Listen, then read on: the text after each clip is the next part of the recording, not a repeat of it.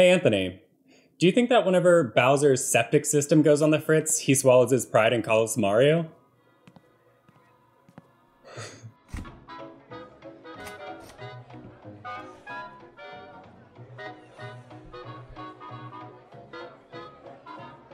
Hello everybody, and welcome to andMirth. Thank you so much for joining us. If this is your first time, well, I'd like to tell you that we're going to be working our way through the SAVOY cocktail book, all 750 recipes. If you're coming back to join us again, thank you so much. We appreciate it a lot, and if you haven't already, please subscribe below.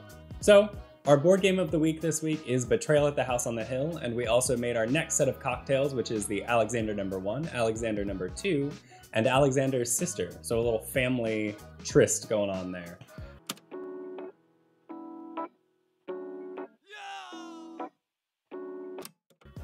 Aside from playing Betrayal, we also had a little bit of extra time this week and we played a tabletop RPG. And I've been dreading, that's terrible, I'm so sorry. We played Dread, which is a tabletop RPG by the Impossible Dream Studios. And you use a Jenga tower for any of the things that your player characters are trying to do. So like, you know, let's say somebody gets injured and somebody's trying to help them, they have to pull from the Jenga tower. So what happens is, as the tensions build in the game, the tower gets more rickety. If the tower collapses, that character dies. So it's a really cool handshake between this like building tension of the physical tower and the actual storytelling, and I really enjoyed it. I particularly enjoyed bringing my character, Barbara, the best friend sort of archetype in the game of like a horror story, to life, and possibly to her inevitable death. The tower is sort of becoming more and more deteriorating as the story gets more and more tense. You feel that tension every time, and you have so little control over what's happening to the tower because other people have to also do actions, and so you get to points in there where, you know, is it worthwhile to do anything because you could possibly die. I found that very interesting mechanic.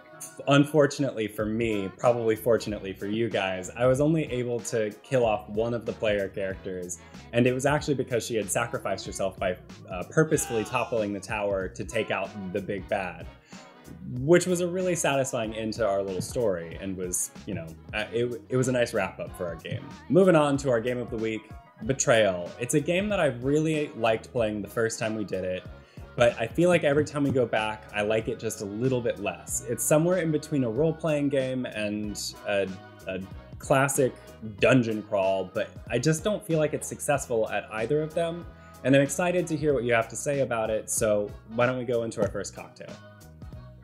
Sounds good. So for our first cocktail, we have the Alexander #1. In this cocktail, you'll start by mixing 1.5 ounces of dry gin, 3/4 ounces of Creme de Cacao, and 3/4 ounces of sweet cream.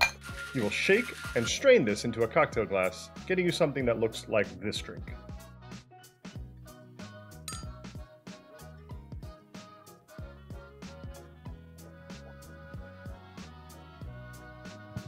Alrighty, so, you know, week by week, and it's seemingly gonna try a bunch of gin cocktails, but I think we're getting closer to gin cocktails I'll enjoy. It's still a little sharp for me on top of this, but I think with that creme de cacao and the cream in there, it really cuts a lot of that and makes it a lot smoother overall. So I would drink this, yes. I don't know if I would necessarily stock up for or, you know, order a bunch of them, but I would drink this.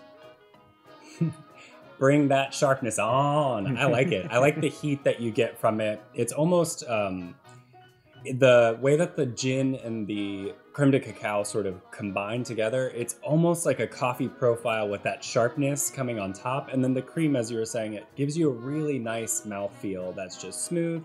I'm not going to chug a bunch of them. I don't think that my stomach could handle that in my elderly age, but It is something that I would enjoy sipping on occasion. So, Betrayal at the House on the Hill is a game meant for 3 to 6 players, ages 12 plus, by Avalon Hills. There's currently one expansion available, which is called Widow's Walk. I find it really easy to teach to people, but your mileage may vary on that depending on how experienced your players are with board games in general. I really want to like this game a lot more than I do. The tone is it's so eerie and like really kind of borderline spooky and scary. The art direction's really lovely, and I like the models and all the houses and stuff, house pieces and stuff. It just doesn't hit quite the right notes for me. Agreed. everything about me wants to enjoy the tone and this concept. You're these explorers in a creepy home, and then suddenly there's a big twist, and the game takes a whole haunt phase where you're supposed to, you know, worry about a traitor and all that stuff. And you would think that would really just like draw you in every time, but there's some things that just feel out of balance. Sometimes the haunt phase can come very quickly and no one's prepared for it, and gets to kind of a lackluster end game. Also, similarly, the game could just draw on and on and on. But there's just, we've only played through a handful of scenarios, and there's so much to it that I feel like I want to keep going back, because there's going to be so many scenarios we can try. The completionist in me really wants to go back and play through all of the scenarios, because there are a lot of them. And you among us would know best about what it's like to lead the heroes through that house one square at a time while they do 1 damage to you until it's like 2 a.m. Wouldn't you, Anthony? Okay, one time, and I really wanted to win, so it was worth it. Aside from the layout of the house changing and the scenario changing every time you play, the character mats also have 2 options, which are like slightly statted differently for each player token, which should lend to even more difference every time you play to it. It just doesn't quite strike the right balance between exploring the house and the end game. Probably good to go ahead and tell everybody about the rules so they can start to get a better idea of how that plays together. What's our second cocktail? All right, for our second drink, we have Alexander number 2. For Alexander number 2, we'll use 1 ounce of brandy, 1 ounce of creme de cacao, 1 ounce of fresh cream, which you'll shake and strain into a cocktail glass. And you should have something that looks like this drink.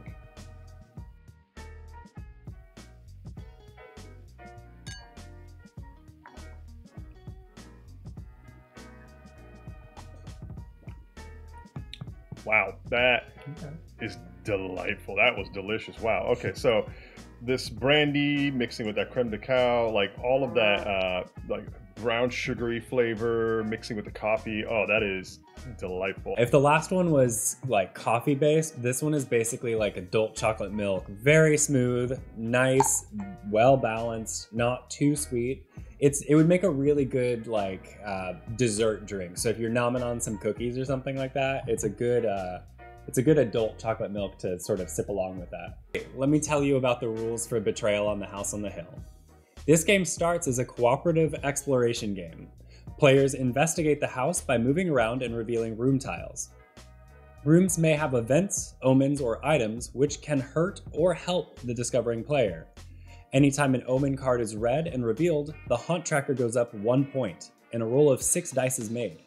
If at any point the roll is below the current haunt track count, the haunt begins. At this point, the game becomes an asymmetric game where the traitor attempts to defeat the other players, depending on the scenario. The rest of the players work together to escape or foil the betrayer. And at this point, you also feel the tension rise in the table. You have now a scenario where the heroes and the traitor have to sort of come up with their game plan separately. There's 2 little booklets for each of them that they're going to read separately. The heroes will have their scenario and how to escape or how to foil the traitor, whereas the traitor is going to have how he either ends the hero's lives or destroys the home or something.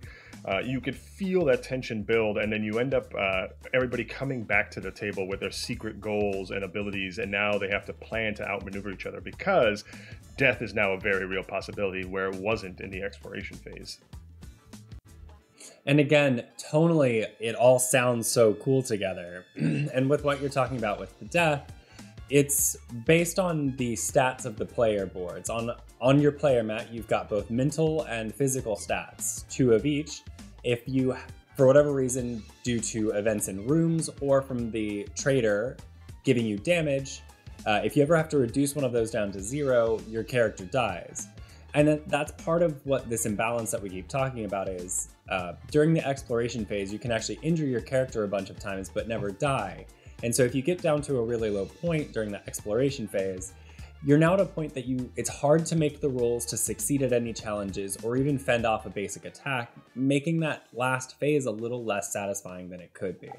And I think we could probably talk about, in general, the imbalance about it, but why don't we go ahead and dig a little bit deeper in our experience with the scenario we played and give us that third drink. Third cocktail of this evening is the Alexander's Sister. For the Alexander's Sister, you'll start by mixing 1 ounce of gin, 1 ounce of Creme de Menthe, 1 ounce of cream, which you will then shake and strain into a cocktail glass, and you should end up with a drink that looks like this.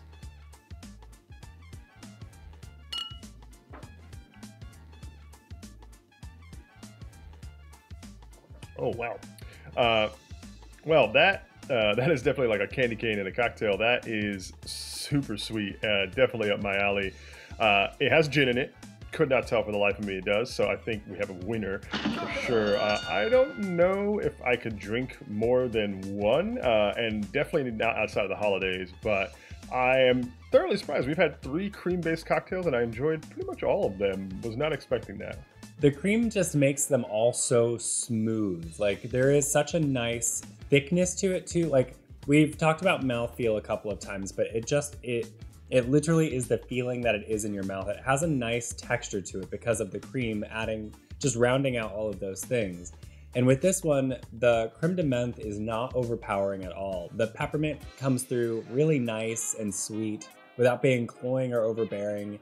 It's almost like a little York mint, you know? Like, it just has the right balance of mint and sweetness that, again, like just another really lovely dessert drink that I could sip on after a really heavy dinner to sort of, you know, help everything settle. I feel like I'm harping on it just a little bit, but the character I was playing in our game of Betrayal was Missy, and her primary stat is speed. Like, she's very good at moving through the rooms quickly.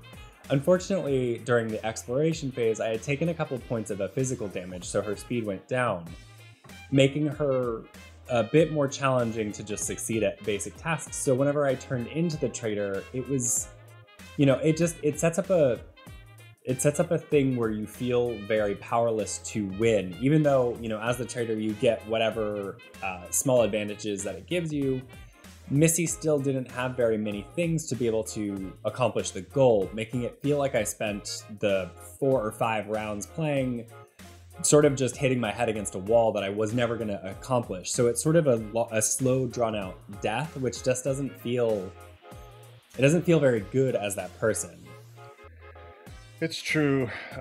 We did triumph. We handily defeated you, but it was a bit of a hollow victory. You know, it's just as sort of defeating for the players, the heroes, because you can kind of tell it's inevitable. You were set up in a way that the traitor didn't have much going for them, and you were able to be in the right place at the right time, or have the number advantage, or whatever ended up the way it was. So it's sort of just a drawn out ending of like, okay, I guess we're going to win. However, point is that I won this week, which means I will take this W, bringing us to a victory total of 3 for me, I believe. And I am excited to continue this domination of victories for our board game tallies. I don't think so. I watched through our last episode, and that tally board said that it was 2 to Sarah, 1 to me, and 0 to you. So I'm not sure where you're pulling the 3 from. And again, your wins are not her wins, and her wins are not your win.